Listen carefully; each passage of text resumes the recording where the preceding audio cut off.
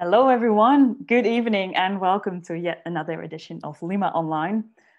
For tonight's edition, I gave carte blanche, so to say, to Josephine Bosma, and I'm very happy she said yes.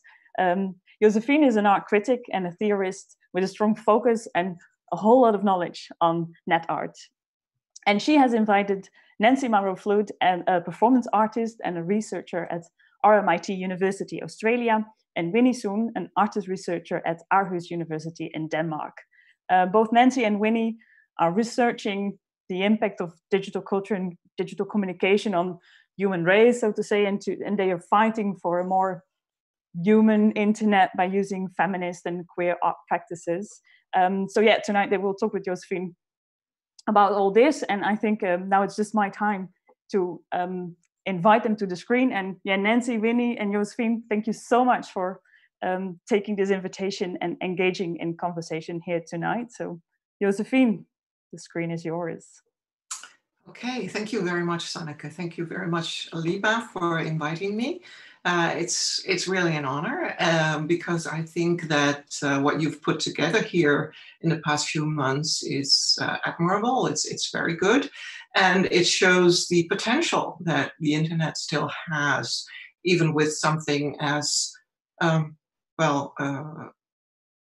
critical as Zoom. I think it's not the perfect interface for these things. I have been told this is my first time using it, even because of all this criticism that I heard. So it's funny to do this. I wanted to say a little bit about online presentations because I've been getting a few questions about them and about the whole especially cultural part of society, arts institutions and so on, moving online and people doing online work. And that was allegedly good for net art. There are, of course, there are some positive sides to it, but with online presentations, I do hope that they continue. I do hope LIMA Online continues, but I am a little fearful of online presentations getting a kind of professionalism, becoming a little bit like television and radio. You know, the internet is moving in that direction anyway. But what's good about the type of presentation that we do now is it's low tech, relatively low tech and low key and low budget.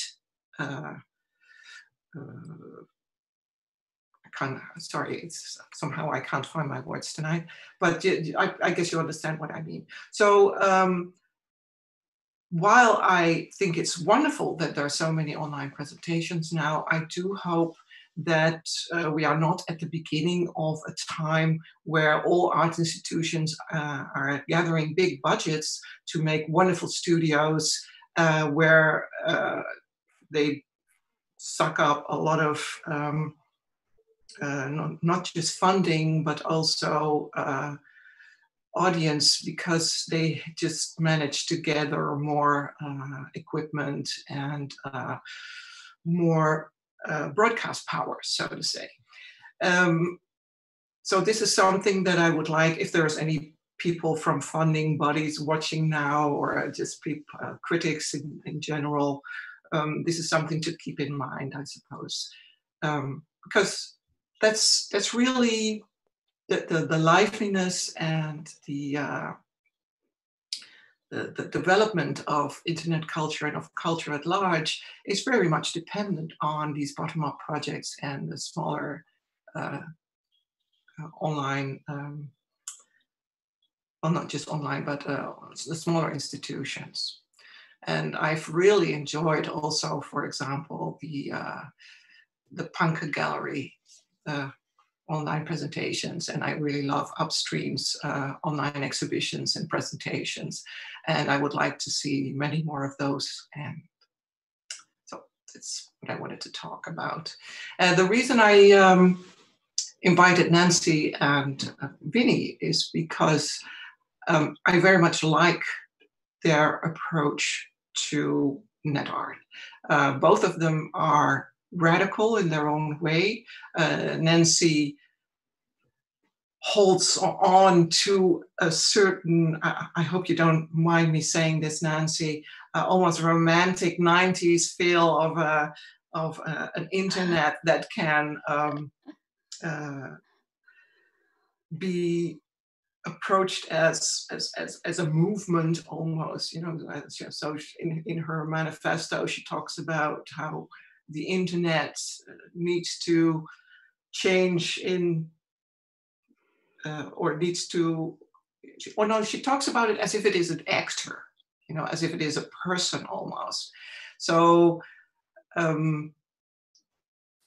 the good thing about that is that it helps us engage, that it makes us enter into a deeper dialogue somehow with internet criticism. And with Winnie, I'm just really amazed with the writing she has done, and also the work she has done in the past few years. Every now and then something comes to my screen, it passes by, and I just had a look at her website in preparation of this, and it turns out I have even missed a lot. So I hope you'll please introduce more of your work to us tonight. But the most important reason, of course, that I asked both of you is that you're both working with code and coding in a very specific way. With Winnie, it's her it's a way of dealing with code that reaches back to the early software art period, I suppose. It reminds me very much of Graham Harwood's Lungs poem, London. The class library, and also London one as well, right? Absolutely, yes. In which you can read as a person, but which you can also play as an executable code, as a piece of software. And well, I guess I will just jump in and ask you both my first question. And this is to please introduce your work briefly and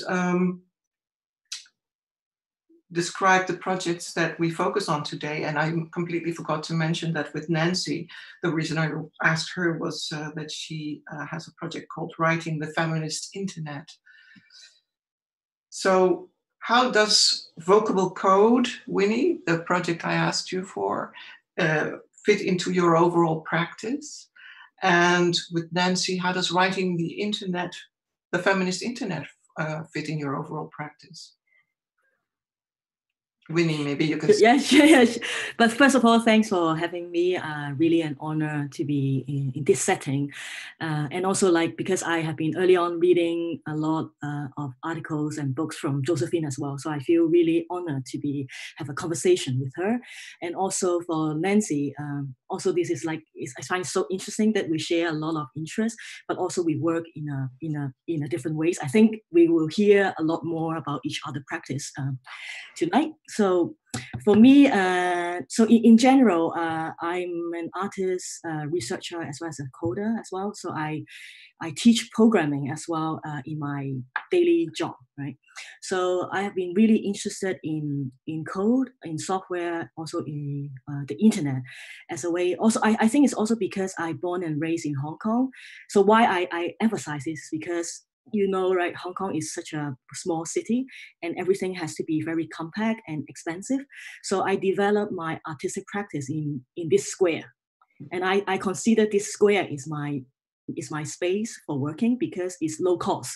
And also I can do a lot of things and reach out to many people. So this used to be my practice. So, and for tonight, we are specifically focusing on the work called Vocable Code. I think it's maybe it's better for me to just quickly show you the work because I think it's important to get the context of the work, all right? I'm going to share the screen now. Share the screen.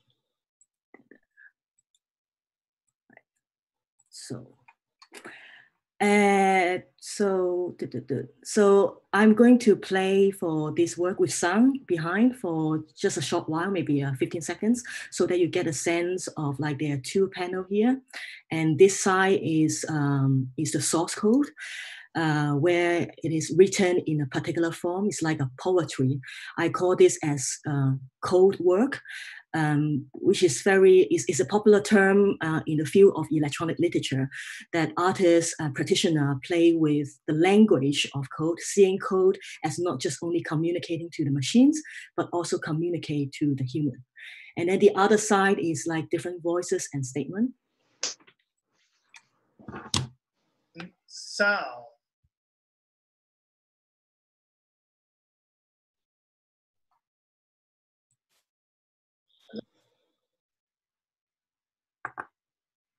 Mm-hmm. Can you hear the sound? Or dancing to our own tempo. His Not fix, not now. Dancing to our own tempo. Fixing the binary. Constant, ephemeral transformation. And queer. that means queer. Rupture. Dancing to our own tempo. Not a manifesto. Lyrical. So for this work, there are different ways of looking at it. I call it as vocable code because I'm very interested in voice, different kind of voice, not necessarily human voice, but also computer voice, by playing a computer format like a WAV file. So on this panel, like now my mouse is moving. So these are the statements and voices that are collected from, I think, more than 30 participants. So they help me to fill the sentence with the starting words queer is, and then they continue the line. For example, like queer is fixing the binary, like queer is intricacies of gray, or queer is forgetting to be alone, right? So I collect a lot of these voices, and then this panel is more like structuring these voices and statements. And for this particular version of the work, this is also under a live coding framework as well. So you can like simply, for example, like I change the background, like to red, for example, that it will change immediately. I also consider this as thinking as a tool as well on how people actually tinkering with the work. So what I think what is interesting about this work is that it is deliberately written in a way that is human readable and as a poem. So the most I would say my favorite line of this work is this line. So I try to perform a little bit like, if gender equal absolute to speaking code, queers who is queer, I am making statements. So the whole piece is, the whole source code is like, means to be something that you can perform line by line. And each line or the writing is like always in tension between like computational aspect as well as like a human speech-like qualities in order to produce this kind of poetic aspect of both the source code as well as the executable version that you can see immediately. So in a way, this work is more like to think about, not necessarily just about like electronic literature, but also thinking about what does it mean by critical interface, what does it mean by queer the computation, what does it mean by queer code, and to what extent this is queer, how is it executed in terms of not the executed version, but in terms of how code has been structured in a very crazy way, because it's not a usual way of writing code and trying to escape some of the binaries logic that I have implemented. But this maybe we can talk about it later on. Pretty much a general introduction of the work. Yeah, thank you very much, Winnie. Yes. Nancy, can you do the same? Can you? Yes, I can. Well, thank you. Thank you so much, Winnie, because there's a lot of crossover in the way that we approach code, an executable code, in that sense that I also see code as, well, you know, it has a poetic and a theatrical function, you know, as in it is a, you know, it's an act and it's some form of kind of incantation as well. So I was thinking of, well, a few different projects, although I can mainly talk about writing the feminist internet today, but I thought I would also just share one of, if you can see it, the works I recently did, but this is an archive of this work called Cosmotechnics, using, actually it was modified a version of time-based text, which was modified by Jaramil Dynabolic. So it's recording the keystrokes. So in the sense that you are, it is a form of live coding, but it's also a scripted piece that has a theatre element to it. So there's thinking about the dramaturgy, and also I am there in the theatre performance space or the gallery, typing live, which may be simply the projection of my live typing, or it may be typing executable code. But what you're seeing now is the output of one of those iterations. So I think in terms of practice, with code, for me, I'm very much coming to the work from performing arts, and the ephemerality of code and the shape shifting abilities of code, or to be able to modify on the fly, is, I guess, what attracts me, coming actually from being trained in dance and being able to unpack meaning, yeah, on the fly, but also to show that, computation doesn't necessarily have to be so deterministic, and at the same time, so that would be some of my practice. In regards to writing the feminist internet, which is a kind of a nascent project, I was working for a while on some working points, which are very in process, and I will go to that in a minute. But what you're also seeing here is, you know, you're seeing this combination of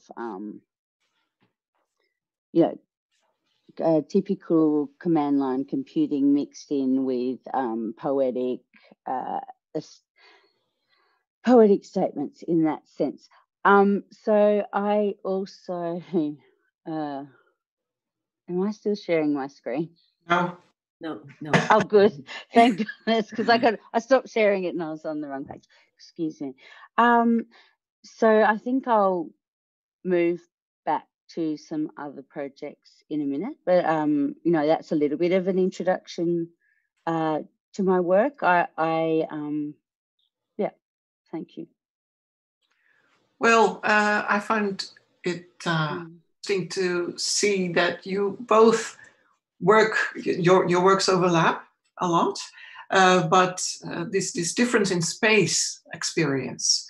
It's funny that I still well, anyway, there's a difference in space experience in the sense that, so Nancy, you have this stage feeling. It's a more spatial feeling of what coding is used in live performance is used as a thing that really touches on real world experience, maybe, whereas where Winnie was talking about a small screen, which is her work field.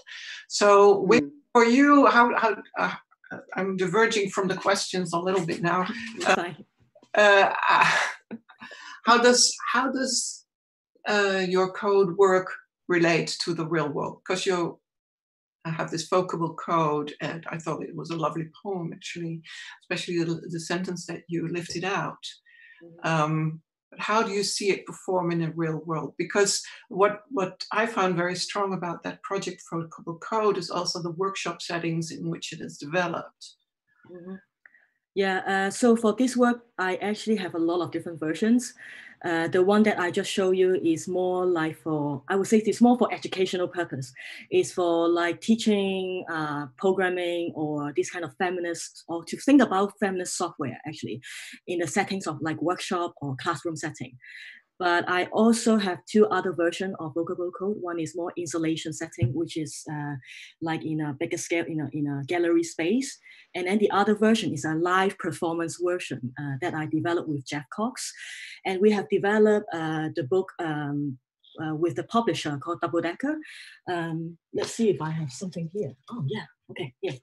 All right, so this is the book that we have developed. It's something like a score, a script that's for performer to perform vocable code. So on the one hand, we will read aloud the source code partially, and then we also have some kind of contextualization or thinking around like different aspects of code as like around 30 minutes performance. So we frame it as a lecture performance in 6 parts, right? So we have also published this and it's also widely available online as PDF as well. So in that sense, I do not really see it as so much detached from the real world. In a way, I do see online is also a real world. It's a different forms of world, maybe. And I do enjoy performing this work with physical audience. And I did a workshop that asked every participants to play around with this code aloud with me, like jamming, jamming the music, but jamming the code, So I find this is super interesting to opening up like different ways of approaching code. Yeah. I think Nancy's remark about computation not having to be so deterministic actually opens up the discussion to queer code and feminist code, also as a place that doesn't necessarily involve, well, something like identity politics, but is really about making code and software do something and perform in ways that enable us to live different kinds of lives with the technology that we use. So this is why I also found that that even though maybe it seems like we're just sorry, I'm not.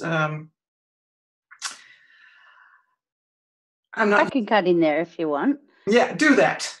But all right, no, it's fine. I mean, the idea that that code or that computation is not necessarily, as you are picking up, back again on the deterministic level, that it's actually, it's an incantation. So when Winnie was talking about executable code and showing that you can execute code not necessarily for only utilitarian reasons, but you can, it's a form of active poetry. I often call my works code-based seances, the idea that, there is something that yes, this very romantic notion, unfortunately, maybe, or fortunately, I'm often, possessed by, but the idea of this, seance, or the idea that you're summoning you're a medium in that sense, and not necessarily, for this source or in a genius way, but that you're actually putting something into motion, that you're not exactly sure what is being set into motion, but it is actually, you know, summoning some kind of, it is creating some kind of action, which is indeterministic, which you're not actually sure the animation of text or the executable code, what is being spoken in that sense. The idea that you're not necessarily in control of, or we are not necessarily in control of every single thing we do. And, you know, and I guess I feel terrible to, as a feminist, to quote Hitler, but you know, he also says our writing, we do not know what our writing does. You know, this idea. So I think that the idea of choreographing code, and the idea of the terminal space as a black box and as a theatre space, and a computer as a theatre machine, is something that I am very I've been thinking about for quite a while, right? You know, this kind of den of veracity. So this, you know, and another way which I love about your work, Winnie, is that you're showing, and I think it's important to do that too. You're also showing the code along with the output, which also, you know, demystifies this kind of, you know, black box, or this, you know, input output characteristics that, you know, you're showing that it's actually not as intimidating to program. You know, creative code can be very creative, and that it's not something for, you know, a particular few, which, you know, it is currently, you know, when we talk about algorithmic bias and so on, right, there's often a particular dominant type of person that is doing the programming, right, the coding those algorithms and so on, right, and these conversations are opening up. This is also the question actually I want to ask you as well, Nancy. Is like, I mean, for the work like feminist writing one, is it more like you are performing it, or you're performing with the audience, or is it this is something that is is in a workshop setting that you collaboratively write together with participants? How does it work in the presentation format? Okay, well, I'm actually, I did that because I've got a few, I can share one moment. Because you also mentioned, right, it's like this kind of like thinking about code as simply like people think about it as very alienated. So demystifying like this kind of deterministic or the black box idea. So I'm also thinking about like in this work is like how does it also play out in your work as well? Oh yeah, well at the moment I'm actually I've had these working points which I after talking and being involved with many different collectives over the last almost 2 decades, I kind of was reflecting on the fact that, a lot of, obviously, when you're doing creative coding or digital literacy outreach, you know, there's a lot of politics that come with that. And I was involved with the Gender Changes Academy, which was a grassroots kind of female-led Skillshare meetings and events which began at the end of the 90s in Amsterdam. And then there was the Eclectic Tech Carnival that came from that, which was more like gender changes on the road. And, you know, there was a big group of people or women, and women-only events where we would, you know, basically teach, well, first and foremost, it wasn't necessarily about the software, it was about opening up the computer and naming the parts and then putting it back together again. So the idea of kind of deconstructing the computer, demystifying the computer, naming the parts, and putting back together again in the day where you could actually get computers that you could open. I mean, obviously you can still now, but they're presented more as a given that they are closed. Anyway, the idea is, what I'm trying to say is that it was very much about technical skills share, and the idea that the gender changer was actually a piece of hardware that you would get, that changes the gender of the computer, of the pins. Right? Oh, yes. And you would get the gender changer, which I don't have near me, after you had completed the hardware demolition and reconstruction course. Anyway, but then this turned into these festivals where, there would be Linux sysadmin skills, and then, people could be knitting in the corner, and the idea that you could have a lot of, people screen printing, someone, showing that you could actually use non-proprietary text editors, for instance. So there was a lot of, I guess, education going around. Education and skills share, but the idea that these were all equal and valid things. So the idea, when you say writing, I guess I made some working points because often in these events,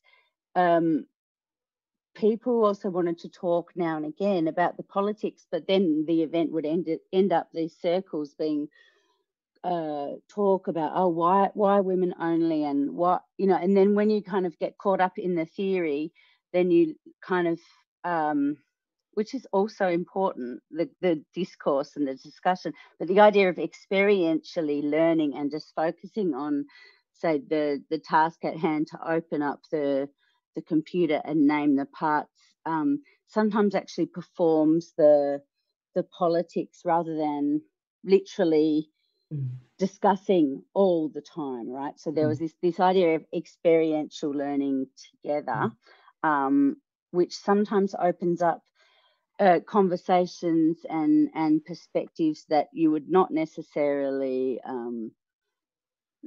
think about, and the idea that you were watching, understanding the space and who's taking up that space more than someone else, because you've all been, so all of these things get played out in the practice of focusing on the technology rather than kind of getting caught up in, I guess, identity politics and notions of power and so on, because everyone, the events were quite diverse in terms of class, gender and race, because we would do it in a lot of different countries, which was a really nice way to kind of, I guess, all join together on a common thing, as in opening up a computer or something. So anyway, so to move on to these writing the feminist internet, which is quite the opposite of what I was talking about. I just thought of these working points in terms of, there is a group called, there's a lot of groups at the moment working with this idea of a feminist internet. One moment. Also feminist servers, these kind of things as well. It seems like super intriguing, I find. Exactly. So the Gender Changers Academy, one of the side projects is Sister Server, which is also a very big, so there was the system administrator, the idea that you have these autonomous servers that you are serving your community, not necessarily as consumers, but the idea that you have a place to experiment with, and it's a safe space, but which is important, right? So the idea that just to even explain to maybe the next generation that or the next generation, or people that aren't necessarily initiated, that underneath underneath the graphical user interface is a terminal where you can write code and things like that, or the idea that you don't, if you want to have you don't need to use a third party to store your data or to publish yourself on the internet and things like this. So yes, Sister Server and these feminist servers come out of that. Anyway, there was basically the association, the APC, the Association of what do you say? Excuse me. Anyway, I forgot it. I know it was APC, terrible. The Association of Progressive Communities, which does some amazing work with gender, ICTs and access and all of this internet rights. And it's very grassroots activist. But I come from performing arts tradition, and I definitely agree with a lot of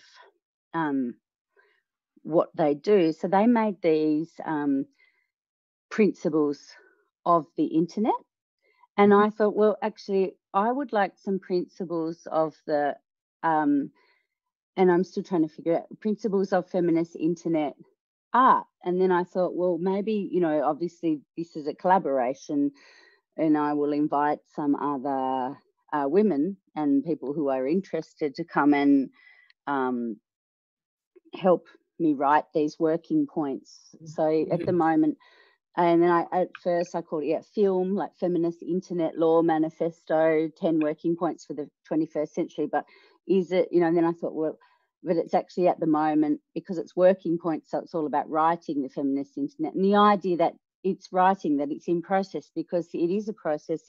There's never one static end, because things are always changing that we have to address, which is what I like about code work and code practice so much, that you can actually tweak it. It is malleable. It's not written in stone, so to speak. Hello. Oh, I cut in for a moment. oh yes. I didn't know I could talk so much. Excuse me. I felt like my microphone maybe had muted somehow. Yeah, we couldn't hear you actually before. I just saw you waving. Yeah, I thought let's just wave. But anyway, so to latch on to Nancy's mentioning of writing different types of code in a feminist internet and so on, you in your text around vocal code was saying that you were trying to escape the binary logic inherent to computation in an attempt to queer the code, as it were. So can you tell us a little bit about how you tried to do this, what worked, what failed, and what maybe surprised you? So what's really the potential? Is there a potential for playing with this binary logic at all? Yeah. Then I have to share my screen to get into the concreteness of it. So I'm trying to explain in a way that is, everyone is a non-coder, all right? Because I like this kind of accessibility of, how we can imagine the code differently. So in terms of we often hear about code is 1 and 0, right? And also true or false, which is true. I mean, which is true in a sense that for computation, there is certain kinds of type that is in Boolean format. It's either true or false, right? You need to have this checking in order to proceed certain kinds of conditional checking, right? So then I have been thinking about, because when you say something like this is a pen, it is true that it is a pen. It's very absolute, I think. Absolute in a sense that there's no other room for discussion, right? But when you put it differently, when you say this is a pen, not false, right? So it's just simple manipulation, right? In terms of language, because I believe language is a political device, actually. I believe language matters in computation, even like this kind of very violent code, like abort, like master and slave concept, you know. So that's why I think language matters, that we have to pay attention to language. Right? So here, like at the bottom of the code, I'm trying to think about like how can I not to say explicitly something that is true. That is like I'm making an authority that this is true.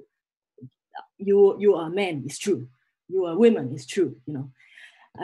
And then the other thing that I have been implementing is like decimal. There's so many decimal here, which is also kind of strange in coding context.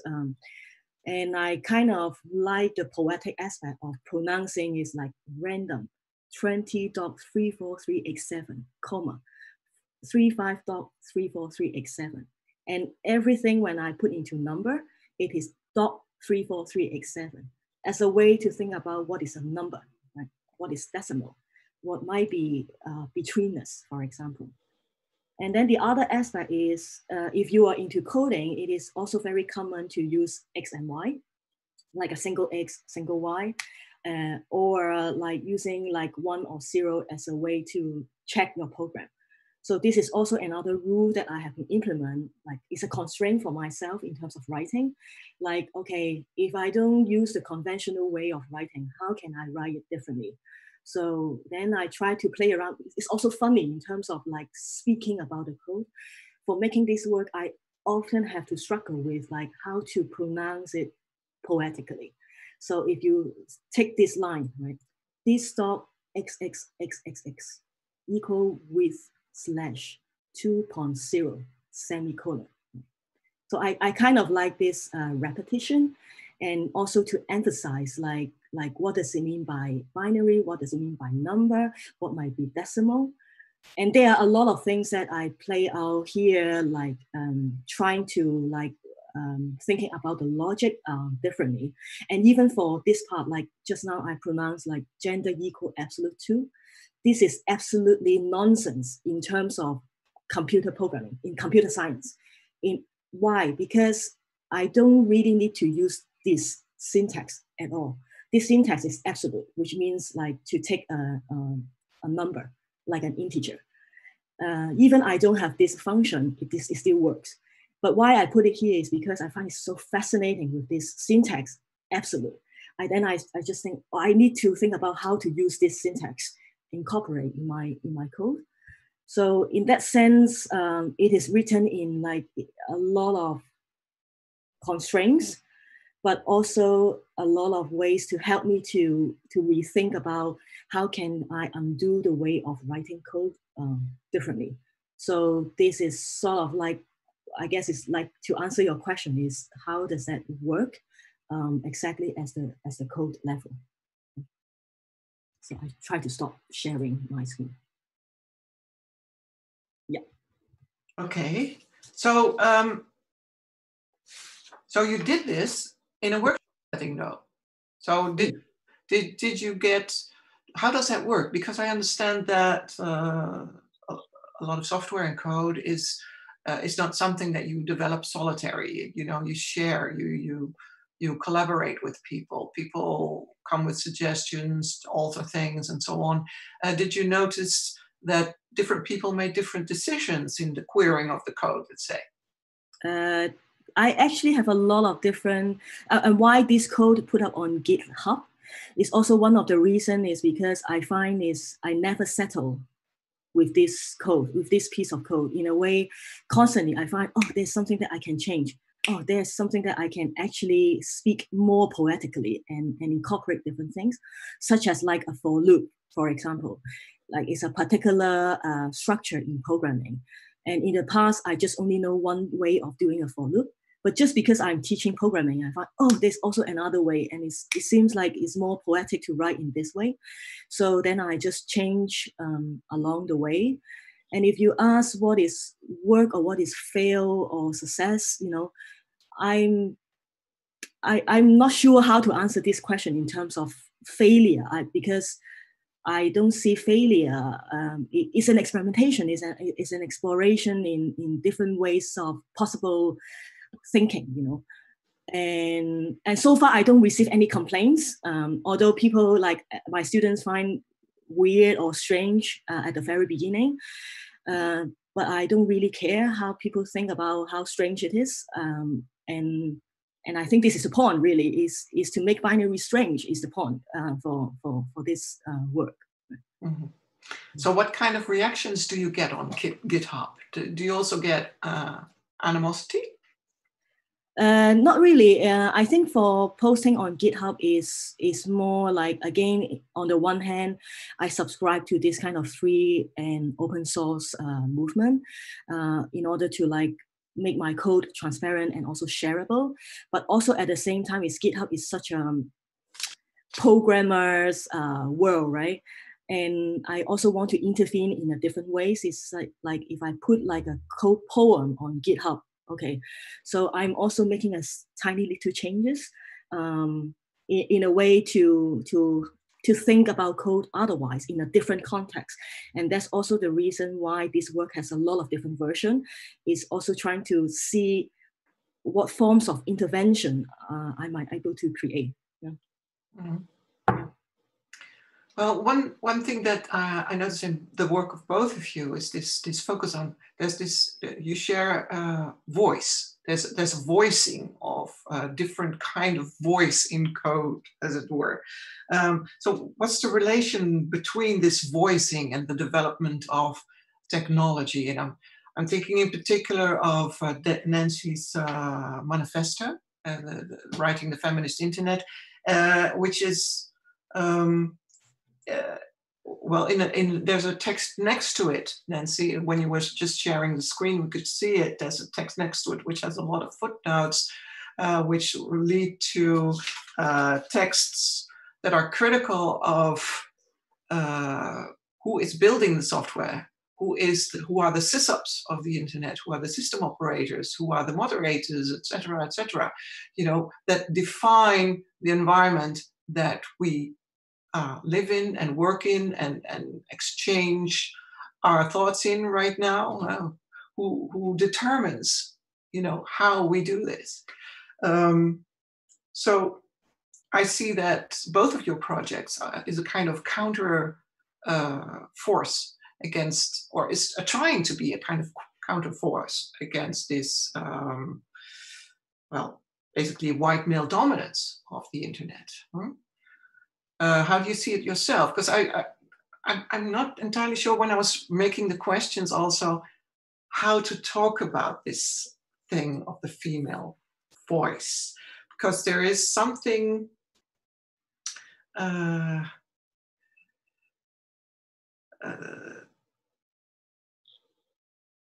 somehow the female voice, the higher it gets, the less authority it seems to have in general in society. There's this psychological thing about the female voice. What do you mean about the higher? Higher? Mm-hmm. A high voice has less authority than a low voice. Oh, okay. Oh, like, oh, okay. So yeah, women have higher voices than men. So in general, they. So that's why I like that Winnie has some female voices in that read the text out loud in this online version of the vocable code. Okay. But anyway, let me see if I have another question for you that maybe make a little bit more sense and is more easy to answer. No, that completely made sense. I just can't believe I didn't consider that really before. But yes, the high voice is often equated with folly, which is interesting. But I was thinking at first you meant more like in a position of power, like high, like. Well, there was more than 20 years ago, I was at a talk by Koto Eshun in V2, which was entirely about a certain way of using the female voice in, I forgot the name of the type of music that was really popular at London pirate radio stations at the time. It's sort of dubstep kind of music, where they really liked to take samples of women singing and then turn up the pitch so that the female voice would get really, really, really, really high and really fast. And so he gave a really long talk about this and never once mentioned power relations between men and women.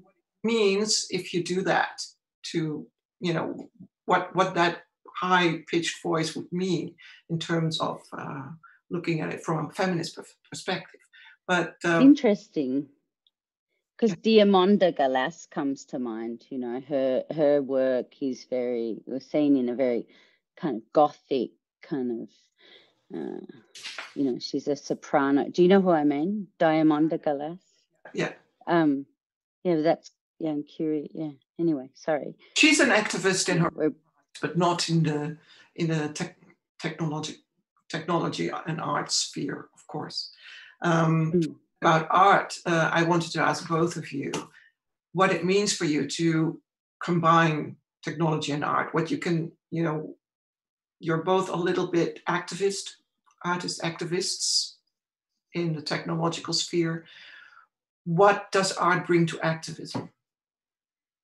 Is there anything specific you could do there that art can bring to activism? That for instance, can you reach people you will not reach otherwise? For example, I can try to tackle these questions. I've been also thinking about that as well.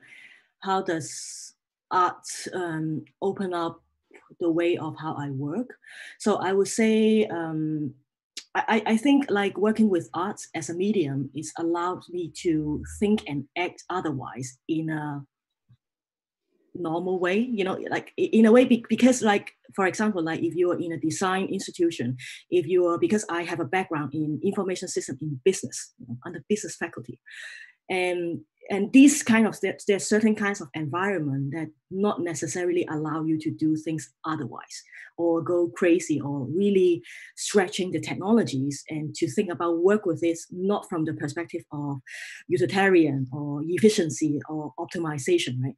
And as we might also aware, like when we talk about like design solution, right, technical solution is often like this kind of mainstream, very capitalistic way of working with technology, right? So art allowed me to actually slower the pace and really to think about what I'm doing, what is the medium, what is voice, as respond to your earlier questions.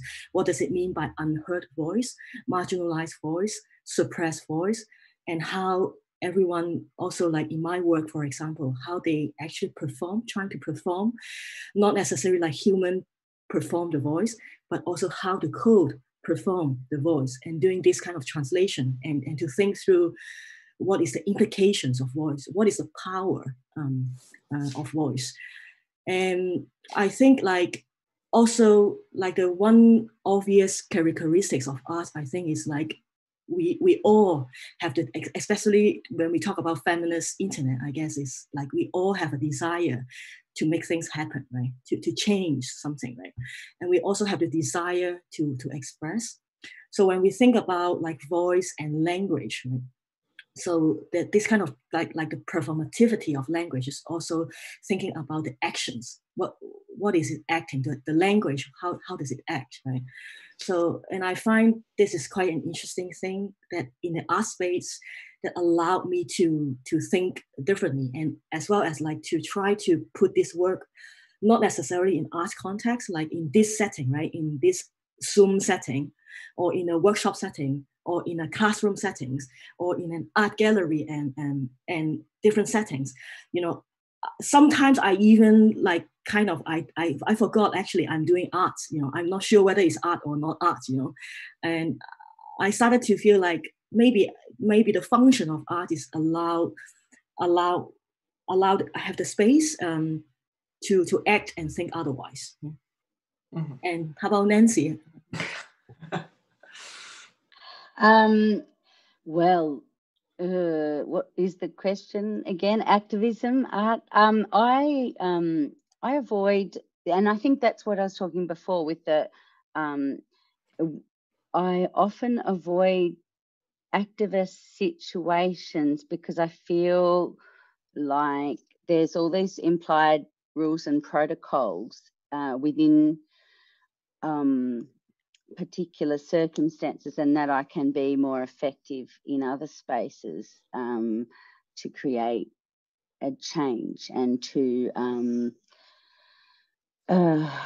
so I feel like it is something that I am committed to, and it's about being, but it's being committed to the language or the field of what where I'm working in, to then be able to make a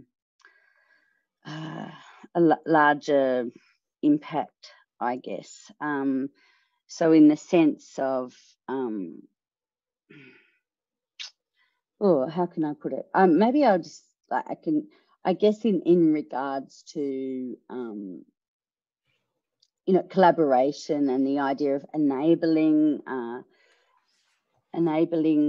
the people, or particular people that maybe wouldn't come in contact or wouldn't or would feel intimidated with particular technologies, or just trying to find different ways into sharing information with people that that would either feel intimidated or wouldn't consider these the importance of, let's say, machine learning in our society, right? So at the moment, if you're, what you were saying at the start, Josephine, in regards to the what this pandemic has seen, there's a lot of art institutions are finally taking notice of the fact that there is the internet, but still not necessarily using it as a medium or using it as an art form, and that the idea that to bring these ideas into 21st century art and culture, the idea that we are not just making pictures, the idea that, coming from performance art for me is first and foremost a political space anyway. It as a occupation, or that I don't feel like I actually chose that, but that's another story. But it's not something you choose. But either way, the idea that in our machine learning age, how computers as theatre machines can be read through more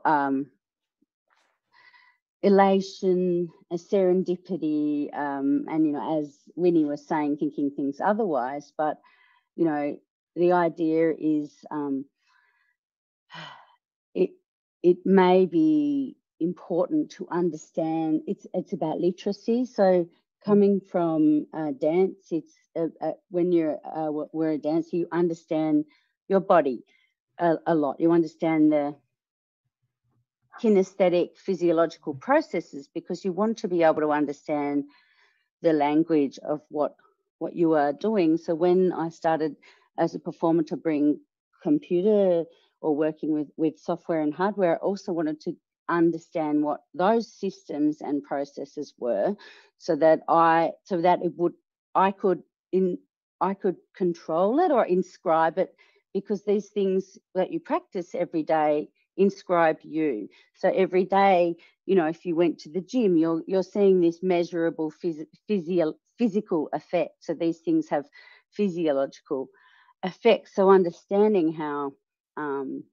preemptive kind of algorithmic culture, or these devices that preempt our habitus, to understand and to use them against their grain is really important, and to share that literacy, to share that digital literacy with a wider community, because as I don't know, in Australia especially, there's a very emerging divide in regards to digital literacy in remote and regional areas. Divide? Yes. Okay. Yes. And I know that's kind of like an old argument, but it's still a very emerging problem, at least in Australia. And I can imagine other places too. Because you mentioned that you didn't have a choice going into the arts. Maybe you can dwell a little bit on your family history here, which I find absolutely fascinating, family history. I'm a bit jealous even. And then maybe you, from there, I find it interesting that you, well, let's just go to your family history first and then move on from that. Okay, ooh. All right, we'll quickly, where do I? Sorry. Yeah. No, that's fine. Well, I can basically, oh, I better get the full screen first. Oh no, here we go. Well, one moment. Oh, well, my great grandmother was she called herself the only lady professor in Tasmania. So this poster you're looking at is from 1877, and she was a mesmerizer, so involved in the spiritist movement, and at the time, which was interesting because that was Australia was colonised in 1788. So you could imagine, obviously there was some very radical and sophisticated practices going on for 40,000 years before that. But when well, so was she the only lady professor in Tasmania? Is that your great? Well, that's what she called herself. So in 1877, if you remember, like this was the world where women were hardly even allowed to go to university. So it was a very bold, that was her act, you know, of combining. She was kind of, I think, you know, how she was presenting herself. I mean, I don't actually know if she was a professor as in the way we understand professors now, but you can see she's obviously combining vaudeville and kind of science, right? This if you can see, the celebrated magician of the age will perform the most wonderful sleight of hand tricks, which will astonish the audience, and the talented lady will appear where no one should miss the opportunity of witnessing her astounding performances. And, you know, obviously it was combined with vaudeville, but this idea from my research, because this is the only poster I have, and I've actually got the poster on the wall. This is a scan of it. I got it archived. At the time, the mesmerizers were, you know, they would, you know, talk obviously they would talk to people in other times and spaces as a part of a performance routine. But the idea that she's mixing kind of this high class professor in with this kind of vaudeville, I find really, really interesting and bold. But at the time, 1877, yes, it was obviously you know, the time of when the suffragettes and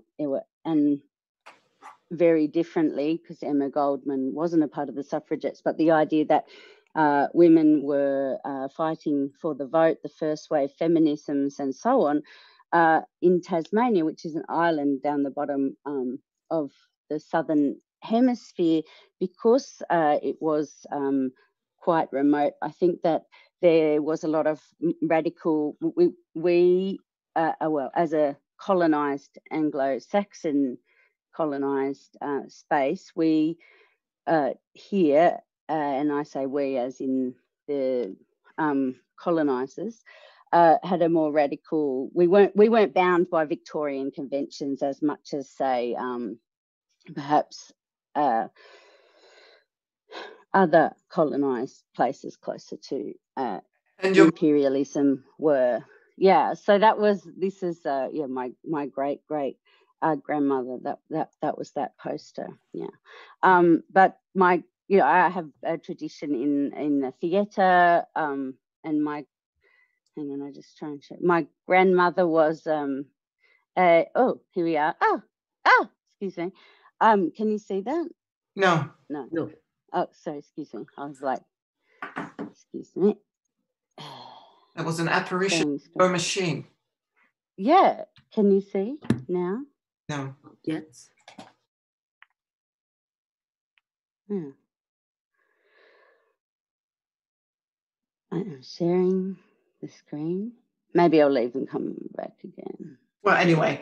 Anyway, I was just going to show the picture. Send me a link to the text called, with a question in the title, is the fourth wave of feminism digital? That was the title of the piece. So is the fourth wave of feminism digital, or is that wishful thinking? I'm obsessed with showing this picture now. Anyway, that's my grandmother with her record dress. Can you see that? Yeah. Yeah. Okay. So is the fourth wave? I will answer that first. I believe it. I believe so. I like the proposition by the person who asked the question, Rackard Johns, who says if the fourth wave of feminism is going to be digital, then we need to understand about accessibility and digital literacy and its situated context, and the idea that we need to understand, you know, the tools of production and pay attention to the fact that that there can be, you know, that pay attention to the fact that there is this divide, and that we must share the alternatives in regards to how these things can be accessed, how these computational processes can be shared, I think. And that's, I think, what Winnie and I in different ways are working towards, in terms of, you know, experiential pedagogy and experiential learning. And if I go to say Writing the Feminist Internet, which I didn't really show yet, which is a nascent project, which I'm sharing now, I think. Can you see it? Yeah. Yeah. So the working points for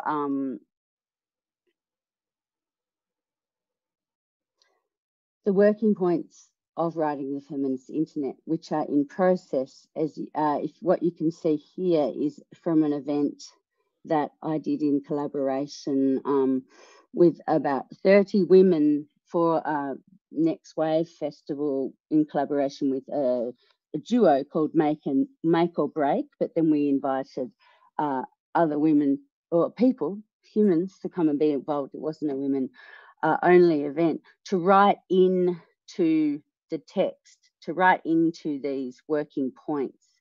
And as you can see here, in regards to voices, so each colour represents a different voice. So as it says up the top, people can overwrite, delete, transform, distill, edit, correct, challenge, echo, duplicate, summarise, nuance, and cant. And at the moment, I'm trying to think through,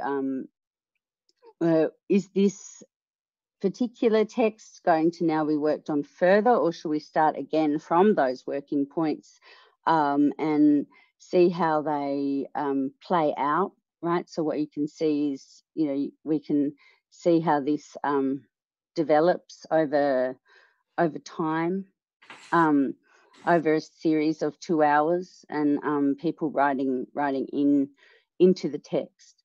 But, you know, going back to the fourth wave of feminism digital, I would say that, so what you're seeing here is, I would say that, yeah, the thing is about the feminist waves, I think they're all not in a linear you know, I think you can be second wave and fourth wave at the same time. And what do you think, Winnie? I think it's like I just want to add one point. I guess this is also important. If it is about the digital, then we need to question about the power structure of the infrastructure, and this possibly related to what you mentioned about literacy, right? Digital literacy. That I think we are sort of at some point in different ways working with that. And also to think about in terms of digital infrastructure, who has the right, who has the ownership, and who has the access, and who are able to modify and contribute, right? So these are I think it's like a general feminist questions, but in terms of like this kind of digitality, like a different material, different affordances, and also different power dynamic, as well as we can see different platforms, like for example Zoom, right? Is one of the example, right? Then why, for example, questions then will raise would be like why free Zoom software, they are not entitled having like end-to-end encryption, while just only paid version who is entitled. So who decide this kind of end-to-end encryption security as a privileged feature, but not to the general, right? So I think as the core of the feminist perspective is how could we question this kind of power structure. So you're meaning security is a privilege, so understanding encryption and understanding encryption keys. I mean, this seems like what Zoom has been suggesting, right? Because like security is not something that is included in the free version of Zoom. I'm just posing an example, you know, like but while if you are paying for like some institution paying for Zoom, then they are entitled having this kind of end-to-end encryption. So this implies that there is something privilege, is a features that is just only for certain kinds of people, right? But not this is something that is important for all, right? Exactly. But then if you have these events where you have a more experiential learning, then people often say, oh, what is this? Oh, is this like Google? And you can say, well, yes, actually it is, but it's called Etherpad, and you know, the idea, and I run it on my own server, so therefore I have autonomy on my own data to some extent, and the idea that you can share other alternatives, you know, that you can say, well, actually there's something called Jitsi, because everyone, you know, is kind of just taking these tools as a given, but with just assuming, oh, we'll just use Zoom, oh, we'll just, you know, use these softwares, yes, without ever questioning the embedded politics within them. And I think, in a sense, what I'm trying to say is I like doing these collaborative events because these conversations come up, but they're not necessarily saying, oh, you can't be involved unless you have, you know, a GPG key, and you know what I mean? There's all of these kind of politics around encryption as well, right? Even the crypto parties that were coined by Asher Wolf, which was the idea that, you know, people would understand about encryptions and share keys, became quite a big political debate, right? When she wrote Dear Hacker Community, we have to talk, because she discussed about the fact that, you know, there in any, you know, especially in this, say these, you know, the geek community, there is all these implied rules and protocols that that are important to dismantle, and that's what I definitely enjoy doing a lot, actually. Okay. Can I take over? So maybe that's where my activist is. I will not share screen now, but I was just showing some of the examples. It's beautiful, actually. Wonderful to look at. Thank you for that. That was really wonderful, actually, that you brought that up in the end. I want to end with a final question from my part, and then if there are any audience members left with questions, they can raise them. So how do you plan to develop your work? Well, how do you see the future of what you're doing right now? Or is that something that is too big a topic for the end of this evening? Are you referring to the specific work like vocable code or feminist writing, or you are speaking about like a general art practice? Anything you want to add. Okay. Maybe I can start first. All right, Nancy. I think in terms of vocable code, I think it's also related to the topic that Nancy talked about, is the literacy, and also like my concern in terms of like questioning interfaces of platforms and infrastructure. So I'm currently working on the book project, which is more pedagogical perspective in introducing like vocable code or other critical software artworks to arts and humanities, not necessarily just only to arts, but I think we have to broaden up, like even for those maybe who are studying like art history or studying like, I don't know, like media studies or other areas of humanities, or maybe even computer science. I mean, like there's different ways of thinking about technology. There are ways of questioning the power dynamics of infrastructure. So I think right now or in the coming years, I have been working on this part. So that's also the reason why sometimes I find artwork is also is queer the artwork as really an artwork, or is it a tool? And where is the in-betweenness between like as a tool, as an artwork, or as an object of study? You know? Okay.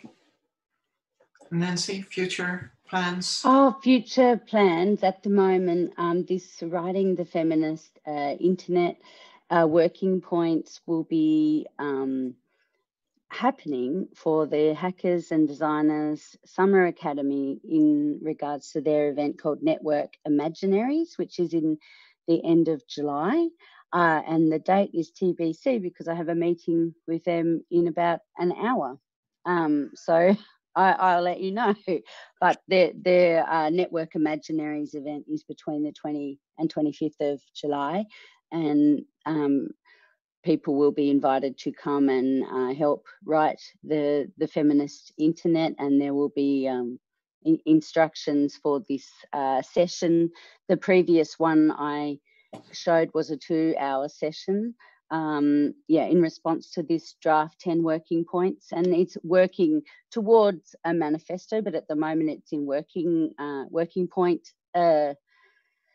phase, and maybe it will always be, but yes, so that's forthcoming, and I am, it's nascent and it's emerging, but there will be the document and the archive on sitting on the feminist server, which you saw before, so that's one of the things forthcoming. Okay. Yeah, thank you. Thanks a lot. Yeah, thank you. Thank you so much for inviting us. Thanks for being here. I'm gonna have so thanks Josephine and Winnie and Nancy. And I was actually thinking it's interesting because I started this channel like in April, just when the quarantine kicked in, with a question like, do we need to be able to hack as a modern survival strategy? And I think tonight really puts a big emphasis on that from queer and feminist art practices, and the importance on education and literacy that you kept on bringing to the fore really strengthened me in this, giving this answer. So thank you for that and pointing that out. And now I'm going to quickly have a look at the chat. There was a question already very long ago, but I didn't want to interfere the talk. And that is for Nancy. And if you could talk a bit more about the code as a theater machine. That's a big topic, but okay. If you still have the energy for that. No, I'm just trying to work out where to start. Well, the idea that the computer is a theatre machine, and I think that theatre, we've seen, there's so many equivalences. We have scripts, right? We have speech acts. I often make a script. So for when I'm writing it or doing any kind of performance, I always write a script, but that might have lines of code in it or not. I just see that there's the black box, right? We have the space of the black box. There's the terminal space, which is very a potent space, like the black box in a theatre space or in a gallery space. It is a space where you can bring things to life and make things happen. And the idea that you're thinking about the mise en scène and the frame, and the idea that programming has these recursive functions, and this idea of mise en abîme, the idea of this void, and this idea of recursivity, and you can see that in at least in the history of Western theatre in regards to the Shakespeare, or the idea that actually, if you think about the troubadours, say in the 17th century, before the internet, that would be how they would, at least in there's many cultures that are roaming gypsies, that's how they communicate particular knowledges and spread propaganda as well, right? So it was the idea of rumors and mystery and who is the author, and all of these kind of questions that come up when you're thinking about computer culture. And I mean, nowadays it's not as common, but in the 90s, if you were to you all had usernames and characters, but you would never reveal who you really were. And these it was very much a performance, and we've seen that a lot. The idea that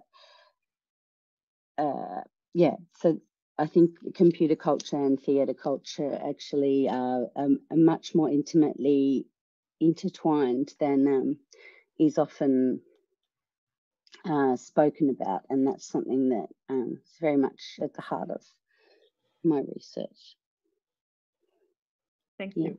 Thank you. I don't know if that answers the person's question, but I'm sure it does. And it's interesting because before that there was Martine Dam making a thumbs up for you, and I think what you say also relates to some of her practices. She was, of course, one of the first artists making this avatar, and not avatar, but making this online persona and not revealing who was behind for a while. But she also keeps on talking about the performativity of code reenacted on the screen. So there's also this theatrical way of looking at code from her perspective. And then I think often when people talk about performance, they say it in a derogatory sense, but I think they're actually meaning posturing, which is something very different. Yeah, for sure. And so, Gabi, thanks you for answering her question. And then there's another question that is, are your works exhibited in a physical setting, and how do you approach translating them from a computer screen to that? This is to me, to... it's not said to who it is directed, but I think Winnie, you can answer that for sure. How can... So I'm most, I mean, in terms of the development of the work, in particular Vocable Code in different versions, is really depends on, like especially the web version, I really develop with the mindset, with the pedagogical perspective.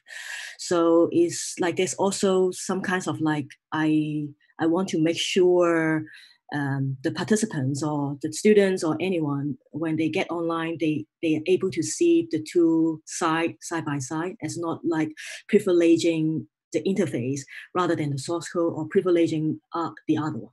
It's really making the claim, the argument that they are both sort of like a critical interface, as Jean-Paul talked about it. So this is like the most important essence of the work, to start to think about like whether there's a hierarchy and what might be the black box, right? So the physical setting is more relating to like if the audience, because I've tried different versions in terms of the physical, I also record my own voice performing the whole poem, and then the audience can have like two headphones, one listening to the voices, and then the other one listening to my voice who performed the source code, right? So it's more like thinking about what might be an interesting experience for the audience. And also because of the physical installation setting, I also can incorporate a little bit more different things, not necessarily just only two screen, but also headphone, and as well as like different kinds of instructions, because I have used a lot of constraint writing and constraint or instruction in my work. Constraints to the participants who record their voice, because I ask them to just only think about a sentence within 5 words, and they are allowed to like think about how to perform their own statement. You know? And in terms of my own constraint, when I have to write the source code, I also have a list of constraints as well. So, and I think this is also part of the process that is also very important to the work. Not necessarily you just see only these two interfaces, but the whole process that develop the ideas in order to get the idea of this kind of constraints writing, right? So I think it's slightly different purpose. The online thing is more like it's also facilitating the audience to read the code and also to tinker it, and also with the interactive element. But in a physical setting, there's no, it's more like a theater, really, like to watch things going on and to try to create a space for the audience to make sense and interpret on their own. Yeah. I hope that makes sense. Yeah, it does. And I see now that, Nancy, the question was also directed to you. So it was for the two of you. So I don't know if there's something you can tell. Winnie's much better at documenting her work than I.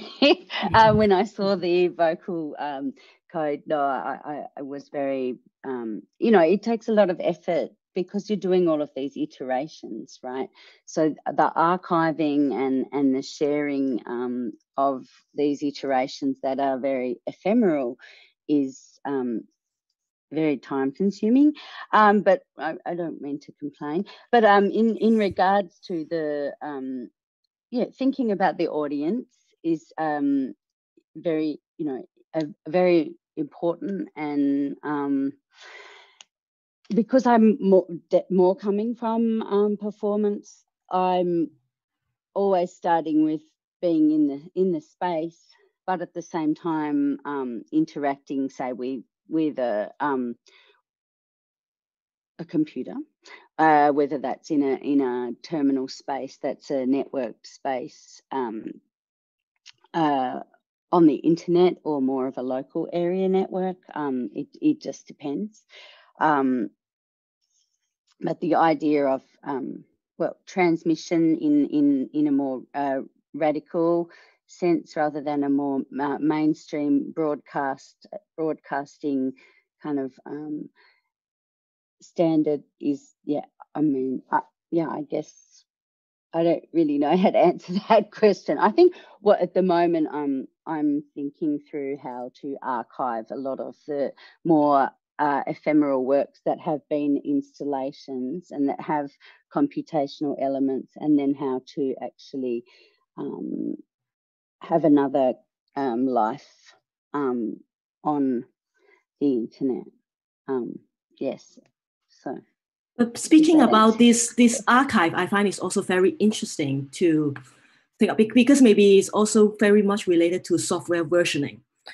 It's also kind of archive, because like whenever you change one line of code, it can be a different version, right? Yeah. Or Facebook, they constantly update seamlessly. It's like another version. But this versioning actually has a lot of political implications, because versioning is also about changes it's also about what decisions that you have made, either because of like maybe because your operating system has upgraded and then your work doesn't work anymore, so you have to update, right? Yes. So this is one way Yes. of consequences. And other consequences, oh, okay, suddenly I have a new idea, I just want to add a little bit. I have a new voice that I collect from the audience, I want to add, right? And every single step of versioning or archives actually has some kinds of traces. And I find that is so fascinating, both in terms of software perspective and political perspective, I think. Yeah, I agree. And I think it's very important in terms of the digital literacy to really understand, how to share your code and do that on a repository like GitHub, for instance. You have done your versioning as well. I really find your timeline is super fascinating. It's also like seeing the changes over time, isn't it? Right? Yeah. Oh, that's true. Isn't on it the right? Etherpad, it has that nice function actually. Yeah. So I don't have to do that. But in terms of, I guess, because more coming from arts and performance art, I have a gallerist who are just continually, I mean, they never say that actually, but the idea is, how to be able to share and distribute this work that's always so ephemeral. And as you were saying before, Winnie, it's mainly about an experiment. I don't make work to and think about the artifact or the object that's going to be sold. But the idea that there is a gallery that supports me, that probably wants me to do that at some stage, which is another consideration. And I am thinking through that at the moment about how to I guess distill these experiments, that this experimental approach, which is all about unraveling these implied rules and protocols, or unraveling particular constraints with maybe other constraints, or using these tools against the grain also makes them precarious and ephemeral. So how to be able to share that, and because there's so much. It's a long conversation, yes, in regards to updating and software and so on. But then again, if you think about the computer terminal and just simple scripting, that really hasn't changed, right? I mean, what your programming, Winnie, is constantly change. Constantly it's changing, but it's in the libraries, that's true. But I guess it's not dependent necessarily on an operating system per se. Yeah, luckily it's like more web-based. I mean, like on the web browser is okay, but I have other projects, depends on like Google API, working with collinear software, and it's a nightmare, but it's also unfolding different politics as well. I find that is so interesting. Yeah, so if you're using feeds from Twitter or something like that, then they'll change the API, and then your project's broken, and then all of these kind of things. Yeah, but I often do try to archive things on my server on the internet. It's just done in a very someone described my work once. I think they were trying to be rude, but I quite liked it. They were very spiritual and hokey, and I quite liked that. Anyway, it's a little bit maybe naive and amateur, the way that I code and the way that my website is, but I do believe it has my hand in it, and that's for me really something quite important. I'm not interested in a slick I want the human to be there, and I think that's important. Yeah, and non-humans are good too, but but the idea that that, you know, you're not using these off-the-shelf templates and things, because that doesn't say anything to me. It's not necessarily, it's about using these mediums and being a medium as well for other voices or different voices. Wow, thank you. Thank you so much. I think we could continue this talk for a very long time, because I also made me think, of course, of technological obsolescence and how that is also dictated by the industry. When using for art practices, we are also dependent on a system that we don't want to be dependent on, but that's probably for another talk, yes. another Digital time. obsolescence is very evil. But yes. But thanks for having us. Really enjoy the conversation. You. Thank you very much for engaging in conversation. And thanks for Josephine for inviting Nancy and Winnie, which introduced me to a lot of new things. So yeah, thanks for that. I'll be back next week with Willem van Wilde and Daniel de Seel, and they're going to try to tackle the predator logic of surveillance capitalism. And they will do so by pointing out the theoretical accuracy of a South Park episode. So much coming up.